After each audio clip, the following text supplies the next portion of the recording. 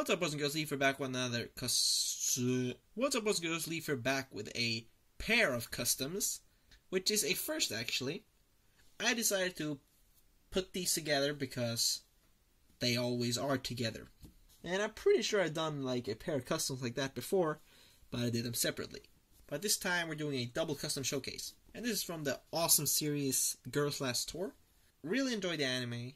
Haven't read the manga, I never do, unless I can get my hands on them physically. I don't really enjoy reading on the web, but go check it out. Like, I've had a great time watching this. It's sad it's coming to an end. One of the best this year, 2017, in my list at least. Cheeto and Yuri, really fun characters. You know, you got the smart one, you got the dumb one, you got the careful one, you got the reckless one. Anyway, let's start this off with Cheeto. So Cheeto must have been one of the hardest customs I have ever made. Which is kind of hard to actually believe, considering looking at what I have made in the past. But this kind of hairstyle is really difficult to handle in LEGO situations. I tried puzzling together so many different kind of things, so I decided to sculpt a neck piece, which I glued on these two ponytails right there. And that is really the best solution. And the hood. That was another thing, since she was going to have her hair going down like this. That was kind of tricky to actually figure that out as well. So I decided to combine this hair neck piece with the hood. So wherever this piece goes, this piece follows. We'll take a look at that after we've seen the figure. And then you will get a better look on the torso itself. First off, I gotta say, I really like her face. Like, this is as spot on as it gets. But yeah, that expression is just spot on. I really like it. So I was kind of worried with this figure how it was going to end up looking. And the end result, I couldn't be happier, to be honest, with the face and everything else. Like, this figure is 10 out of 10. Really just gave it my all, because I really like this show and this character design. And the sculpt as well. I added a little bit more to the helmet. I don't know if it got a little bit too big. It was even bigger before. I recently sanded it down before I decided to shoot the video. And then moving on to the torso, which is a piece of paper, as you can see, since they wear coats. And this was just a way to not having to paint an entire torso this kind of green. That was one thing. And I didn't have to paint the entire waist piece green. So I took a white waist piece and just painted that part right there. On her left arm, she got that emblem with the cross and the dot. And then she has some black linings right there. And then a thick black line going around the entire coat. And then just some pockets, as you can see. So this is supposed to be the shirt they wear underneath the jacket. This dark green part right here. I don't know if it appears dark green on the camera. It's kind of hard to see, but yeah, that's dark green. And then on the legs, I could have done some wrinkles here and there if I wanted to, but I simply didn't. Then she just wears some brown shoes. Some winter shoes. Okay, so now we've seen the entire figure, so now I'm going to show you the hood. Pop that off, and that's the way her face looks like. This is the way the sculpt looks like. Pop this off, like so. And this one just popped off, like that. And that's the torso, as you can see, just some pockets. Nothing too special. And here you got the piece. This is the way it looks like. Oh shoot, I really didn't even think about that. It's just the hair pieces that are keeping it together. I really didn't think about that. Well yeah, that's the hood.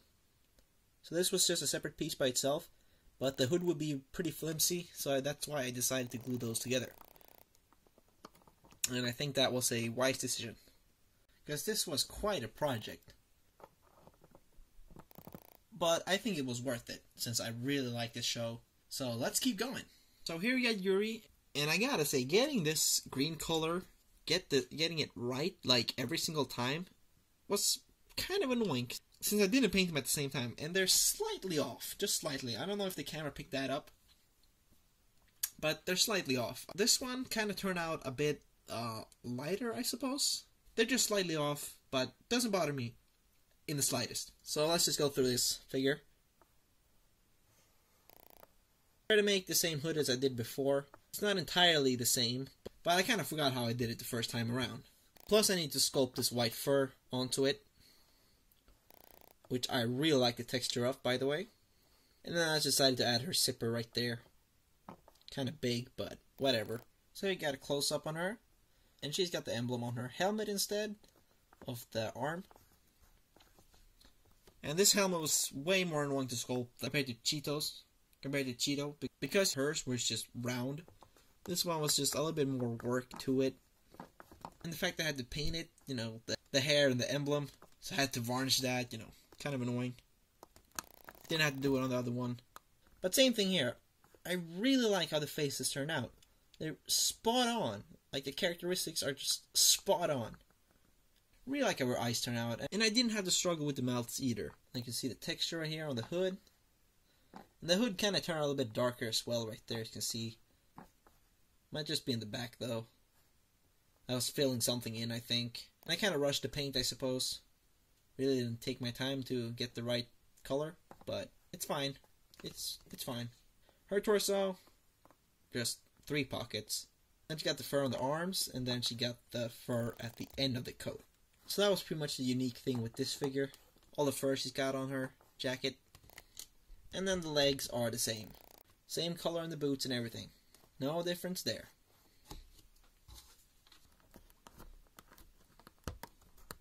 And here you got Yuri's hood piece.